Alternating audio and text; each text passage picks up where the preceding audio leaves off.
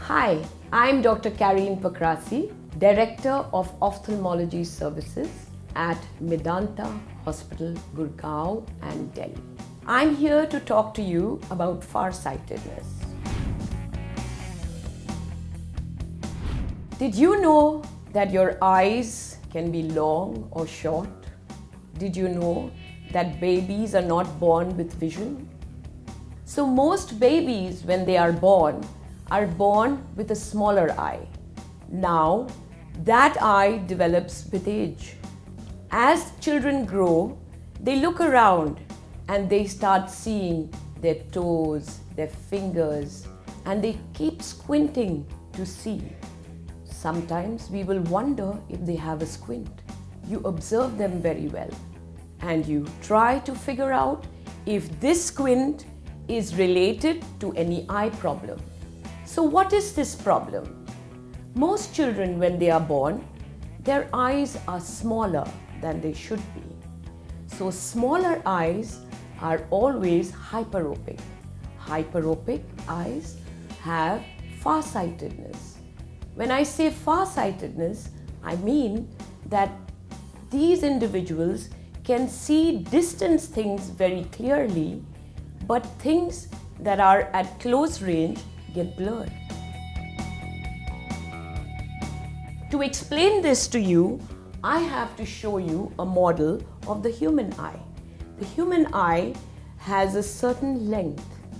And how do the lights that come in through the front get focused onto the retina?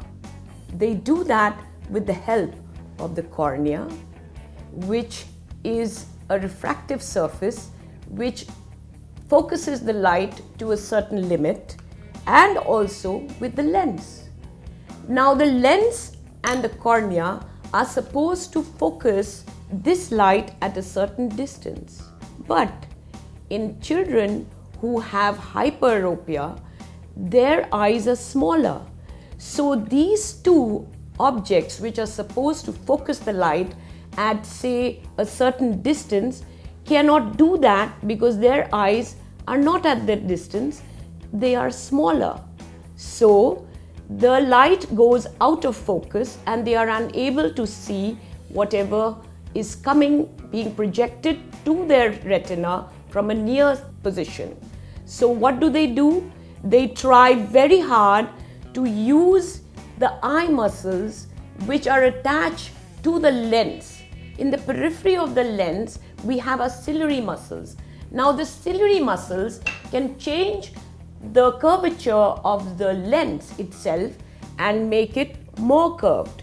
So they keep squinting in order to focus. And when they look straight, they're supposed to flatten. So a normal lens will become more curved or less curved depending on whether you're seeing things at near or in the distance. Now, those people who have a normal length of eyeball will be exactly focusing on the retina when they look straight, when the lens is flat. But when they look near, their lens becomes fat and they focus with near vision. Why does that happen? Because when we are looking near, the rays of light are diverging. We need more power to focus it on the retina, which is the right place. Now, people who have hyperopia are unable to do that. We have to give that person a set of lenses which will determine which is the best lens which will focus the image on the retina. These lenses are usually plus lenses.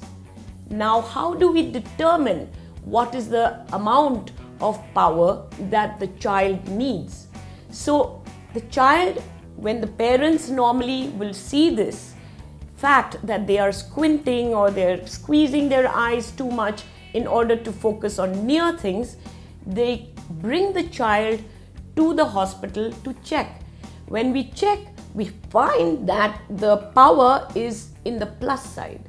So that plus power, when we see it, we give lenses to see what is the power that gives the child the best vision. Now, there are certain things which are involved in this.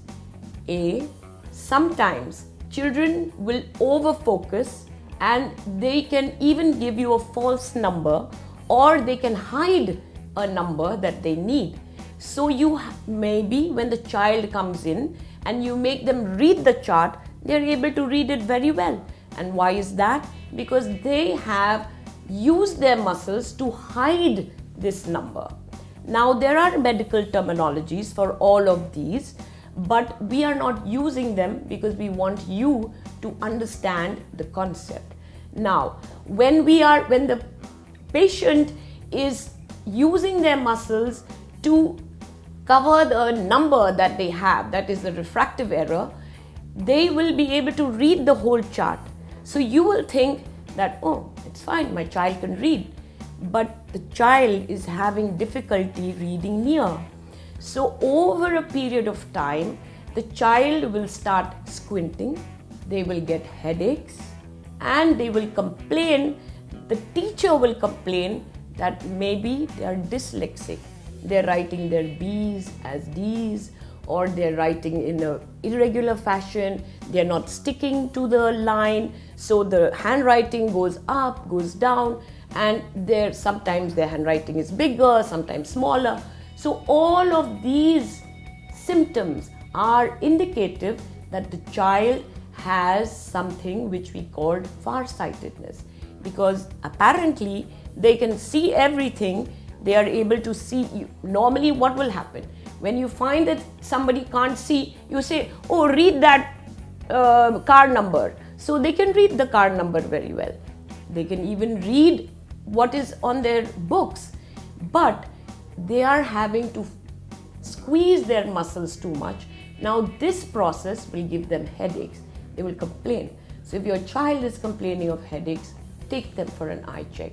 Make sure that they don't have hyperopia or hypermetropia or farsightedness. These are the three names by which we know this disease. Okay. So now the thing is that what are the side effects? So the side effects that the child can get a squint, the child can get amblyopia, where the eye becomes lazy, because this can occur in one eye and not in the other eye. And all of these conditions have to be corrected before the age of 10. If you don't do it by the age of 10, then they will not be able to recover their vision, because this is the age when the channels of communications are being set up between your eye as a receptacle of the rays of light and the retina, which converts those rays of light into vision, and the optic nerve and the brain, where the vision actually takes place. So it is like you have a bulb which is